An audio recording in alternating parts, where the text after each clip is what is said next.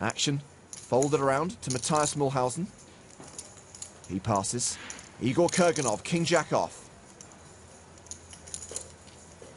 Suspect he's going to open. He does, with a raise to 4,000. Oh my god, who is that? That is Slade Fisher. He's folded, as have Gabriele Trento and Andrew Chen.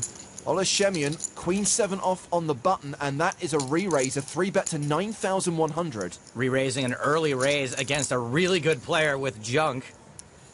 Kurganov calls. There is some history between these two. Igor knocked Schemion out of the 25K in Australia, then went on to win. Ace jack 6 on the flop. Kurganov checks. Schemion, with absolutely no hand whatsoever, continues for 8,600. And this is almost certainly getting called. Kurganov with second pair. Only a third of the size of the pot, which is fine in a 3-bet pot. He calls. A 7 on the turn. Schemion now has third pair. A lot of folks are going to slow down now, but no, not Schemion. He's just going to continue bloating this pot like the gluttony scene in 7. He bets 16,100.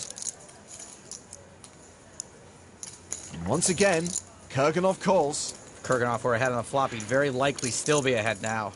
9 of hearts on the river, and Kurganov checks a third time. This is a super wet river card. Is Schemion going to get weird here?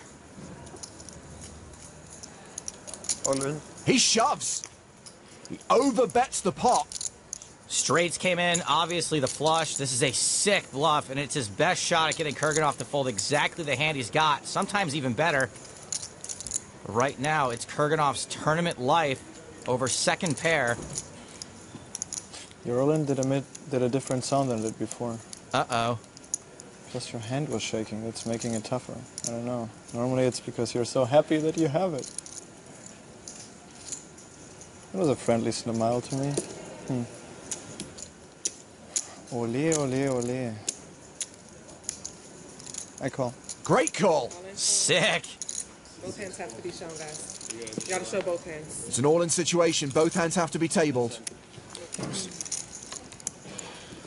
Einmal so nicht klarkommen wie ich. Live reads are not a myth. I've seen it.